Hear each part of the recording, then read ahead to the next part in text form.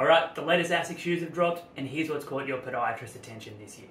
The new Nimbus 26 looks to continue the great form that ASICS came back to with the 25. Lots of colours, soft supportive foam, a variety of fits is available, and always one to consider if you're using an orthotic. But I have my eye on that weight though. After years of heavy bloated shoes, ASICS came back to their performance roots with the 25, and the 26 is just starting to creep in weight again.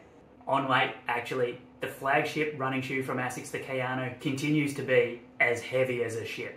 It's a big one. For years, your podiatrists have preferred the stability and performance of the lighter weight GT2000, and Model 12 continues that trend. So Kayano wearers, save your dollars, save your feet. You might run further and faster in the 2000s for this time around. And lastly, yes, give me more of the Trabuco Max 3. This trail shoe is an absolute stunner. I'm thinking we're going to see more of these and less Salomon on the shoes of fashion-forward Northsiders in the coming months. But podiatrically, this big toe spring or forefoot rocket is really interesting. While it might compromise a little bit of grip, it is going to be great for people who suffer with forefoot issues. Bursitis, neuroma, bunions, things like that. Well done, ASICS. So that's what's caught your podiatrist's attention in the new ASICS shoe drop. Like, follow and share for some more content from your pride podiatrists.